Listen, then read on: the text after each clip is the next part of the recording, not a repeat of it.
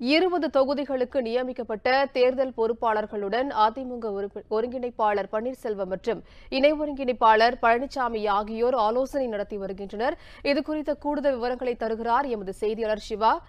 தற்போது நடைபெற்றுக் கொண்டிருக்கும் ஆலோசனை கூட்டம் குறித்து விரிவாக பதிவு செய்க.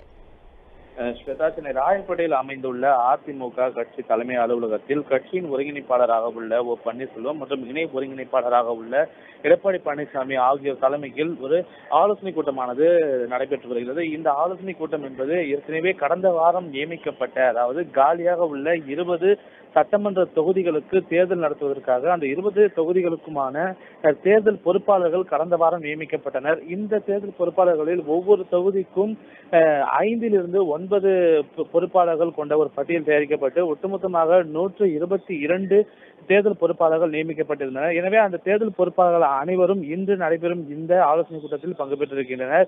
அவர்களுக்கு பல்வேறு வகையான ஆலோசனைகள் ஒருங்கிணைப்பாளர் மற்றும் இணை ஒருங்கிணைப்பாளர் ஆகியோர் தரப்பிலிருந்து வழங்கப்பட்டு வருகின்றது. குறிப்பாக எதிர்வரும் தேர்தலை எவ்வாறு எதிர்கொள்வது மற்றும் பூத் கமிட்டிகள் அமைப்பது, அதிமுக சாதனைகளை மக்களிடம் கொண்டு செல்வது போன்ற பல்வேறு அறிவுரைகள் அவர்களுக்கு வழங்கப்பட இருக்கின்றன. அது மட்டுமல்லாமல் இந்த தேர்தலில் 20 சட்டமன்ற தொகுதிகளையும் அதிமுக கைப்பற்ற வேண்டும் என்ற நோக்கில் உழைக்க வேண்டும் என்றும், அதே போல ஏற்கனவே நியமிக்கப்பட்ட பொறுப்பாளர்களிலிருந்து கூடுதலாக பொறுப்பாளர்களை நியமிப்பதற்கான ஆலோசனையும் இந்த கூட்டத்தில் பேசப்பட்டுள்ளதாக தகவல் தெரிகிறது. எனவே பொறுப்பாளர்கள் ஒவ்வொரு தெருவிலும் ஒவ்வொரு பூத்திலும் அதிக அளவில் இருக்க வேண்டும் என்பதற்காக கூடுதல் பொறுப்பாளர்கள் நியமிக்கப்படுவதற்கான வாய்ப்புகளும் இங்கே எழுகிறது. எனவே விரைவில் அதற்கான அறிவு வெளிவதற்கான வாய்ப்புகள் இருக்கின்றது. எனவே எதிர்வரும் இந்த 20 சட்டமன்ற தொகுதிகளுக்குமான தேர்தலை எதிர்கொள்ள அனைத்து வித தயார் நிலையிலும் தேர்தல் பொறுப்பாளர்கள் இருக்க வேண்டும் என்பதற்கான ஒரு அறிவுரை வழங்குவதற்காக இந்த ஆலோசனை கூட்டம் நடத்தப்பட்டு வருகின்றது. ஸ்வேதா, இந்த ஆலோசனை கூட்டம் எவ்வளவு நேரமாக நடைபெற்றுக் கொண்டிருக்கிறது? கிட்டத்தட்ட எவ்வளவு பேர் அங்க பங்கேற்றுக் கொண்டிருக்கிறார்கள்?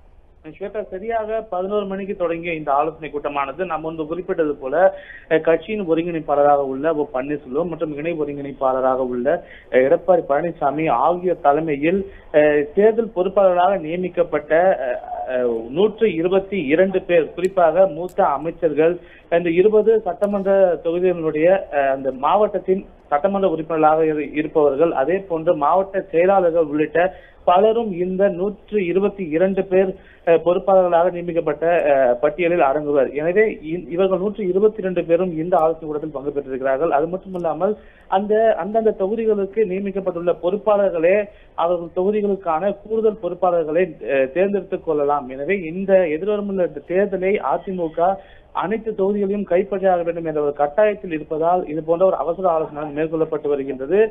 ஏற்கனவே அதிமுகவில் உள்ள பல்வேறு சலசலப்பு மத்தியில் இந்த கூட்டமானது நடத்தப்பட்டு வருகின்றது. எனவே இந்த 20 தொகுதிகளையும் கைப்பற்ற வேண்டும் என்ற ஒரு முனைப்போடு செயல்பட வேண்டும் என்பன போன்ற பல்வேறு வகையான அறிவுரைகள் இந்த தேர்தல் பொறுப்பாளர்களுக்கு கட்சியின் தலைமையிடமிருந்து வழங்கப்பட்டு வருகின்றது. ஸ்வேதா, சிவா, இப்போ அதிமுக 20 தொகுதிகளுக்கான வேட்பாளர் பட்டியல் ஏதாவது தயாராக இருக்கிறதா? அதை பற்றி அறிவிப்புகள் ஏதாவது இந்த ஆலோசனை கூட்டத்தில் வெளிவர இருக்கிறதா? அதாவது 20 தொகுதிகளும் காலியாக இருப்பதற்கான அறிவிப்பை தற்போது வரை தேர்தல் ஆணையம் வெளியிடவில்லை. எனவே அதற்கான அறிவிப்பு வெளியிட்ட பிறகாக தான் வேட்பாளர்கள் நியமிப்பதற்கான பணிகளில் கட்சிகள் மும்முரமாக ஈடுபடும் என்று தெரிகிறது. அது மட்டுமல்லாமல் 20 தொகுதிகளுக்கும் தேர்தலுக்கான தேதியை அறிவித்த பிறகுதான் அனைத்து கட்சிகளுமே அவர்களுடைய வேட்பாளர்களை அறிவிப்பார்கள். அந்த அடிப்படையில் ஏற்கனவே திமுக அவர்களுடைய பொறுப்பாளர்களை நியமித்துள்ள இந்த வேளையில் தான் அதிமுக தரப்பிலும் பொறுப்பாளர்கள் நியமிக்கப்பட்டு தேர்தல் பணிகளை மும்முரமாக ஈடுபட வேண்டும் என்பது போன்ற பல்வேறு வகையான ஆலோசனைகள் வழங்கப்பட்டு வருகின்றன. அது மட்டுமில்லாமல் ஆளும் அரசு செய்து வரும் பல்வேறு வகையான சாதனைகள் மக்களிடம் கொண்டு செல்ல வேண்டும் என்பதற்காகவே இந்த பொறுப்பாளர்கள் நியமிக்கப்பட்டிருக்கின்றார்கள். எனவே தேர்தல் எப்போது வந்தாலும் எதிர்கொள்ள வேண்டும் என்றும் எதிர்கொண்டு வரும் அந்த தேர்தலில் அனைத்து தொகுதிகளையும் வெற்றி பெற வேண்டும் என்ற அடிப்படையில் தான் இந்த ஆலோசனை கூட்டம் நடத்தப்பட்டு வருகிறது. நீங்கள் கேட்டது போல இந்த வேட்பாளர்கள் அறிவிப்பு என்பது தேர்தல் அறிவிப்பு பிறகே வெளிவரும் என்று கூறப்படுகின்றது. உண்மை செய்திகளை உங்கள் கண்முன் கொண்டு வரும் காவிரி நியூஸின் யூடியூப் சேனலை சப்ஸ்கிரைப் செய்யுங்கள். நொடிக்கு நொடி நாட்டு நடப்புகளை தெரிந்து கொள்ள kaverynews.tv, Facebook, Instagram, Twitter போன்ற சமூக வலைதள பக்கங்களோடு எப்போதும் இணைந்திருங்கள்.